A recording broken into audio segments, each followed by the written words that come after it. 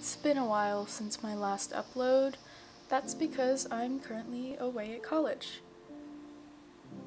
Today I took a short walk and I thought I would bring you guys along to do a quick catch-up. The weather was cold, rainy, and windy. The sky was so cloudy it was practically white.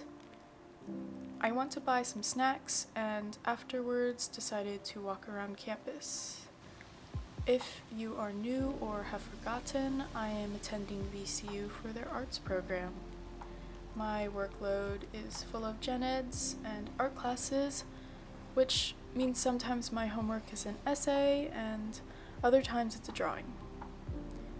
It is manageable, but instead of filling my time with creating art, whether that's a video or clay, I have spent it mostly with others, going on adventures and eating good food. I do enough art for school now anyway. VCU is in the city of Richmond, which is quite different than suburban Charlottesville. I've been enjoying exploring and doing new things around the city. It is so freeing being able to walk places instead of driving from shopping center to shopping center. The people here look more like me and have the best fashion taste I have ever seen. Today I wanted to get a hot drink since the weather was so miserable. There is a little boba place behind my dorm that I always go to, at least every week. I got Thai tea, which I had never gotten hot before, but it was good, just very hot. I've spent a lot of time with other people since coming here, so this was my first time. I had no destination to meet up with someone. I was just walking.